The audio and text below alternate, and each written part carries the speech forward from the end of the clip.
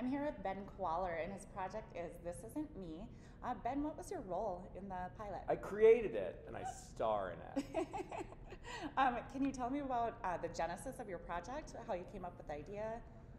I would say the genesis of it is I wanted to turn my character defects into a TV show, and I think I managed to do that. I wrote it a couple years ago. I'd written it after I wrote a pilot about the Supreme Court, which I didn't really know anything about. I've only read a couple books.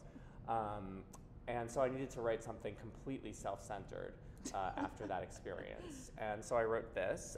It's about a West Hollywood gay guy and his endless capacity for humiliation. Should I be looking at you people or this person? Anyone. Well, they're not at all helpful. All right. Yeah. What else can I tell you? Well, was there something that you learned during the whole process of creating it? It's good to work with people who know what they're doing.